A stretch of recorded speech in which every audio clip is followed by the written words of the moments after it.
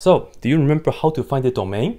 Well, in this case, even though we have a vector function, to find the domain, it's pretty much the same thing. It's just that we have three components. First, look at this component and then just set the restriction for the t, and then likewise do this, likewise do that. Starting with the first one, we see that we have natural log. So, the input here has to be greater than 0. That's the first condition that we have. T plus 1 has to be greater than 0. So move the 1 to the other side. So that means t has to be greater than -1. That's our first condition. Next, we see that we have a fraction. That means, well, we have two little things to work out. Make sure the bottom is not equal to 0. So I'll put this down. This is number 2.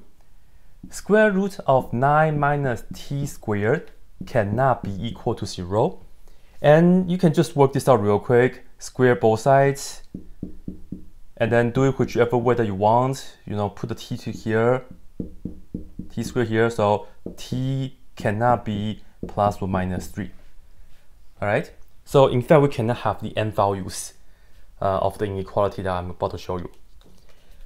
Here, inside of the square root, there's also a condition we have to set. It's this right here.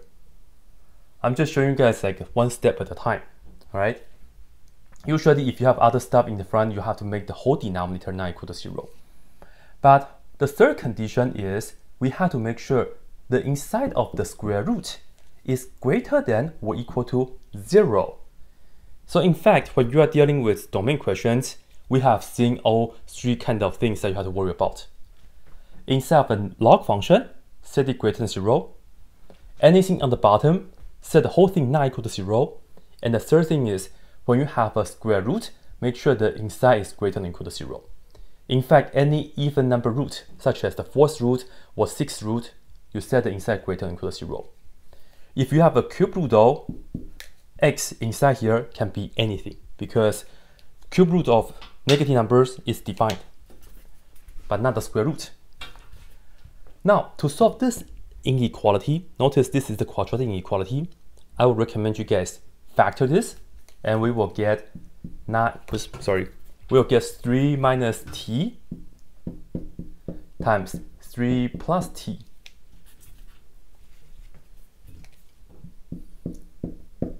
Alright, and then from here, let's go ahead and find out the numbers that we care. I like to call this the number we care. We care about, from here, how can you make this equal to 0? Well, t has to be 3. So we care about 3. And from here, how can we make this thing equal to 0? Well, -3. Then, let's draw a number line. Here is -3, here is 3. Usually, we look at here and say, okay, this right here is greater than or equal to, so we should include these two values. But earlier we said that t cannot be plus or minus 3. So we have to implement that right here. So open circle, open circle. Now, well, actually, I would just, let's just keep it from there, right? All right, and then now just go ahead and pick a number less than -3, plug in. You can do this in your head. Let's say if you test out, let's say -4. Put -4 here. 3 minus -4 is 3 plus 4 is 7. And then 3 minus 4 is -1, so that would be negative. We don't want that. Put a number between this and that, let's say 0.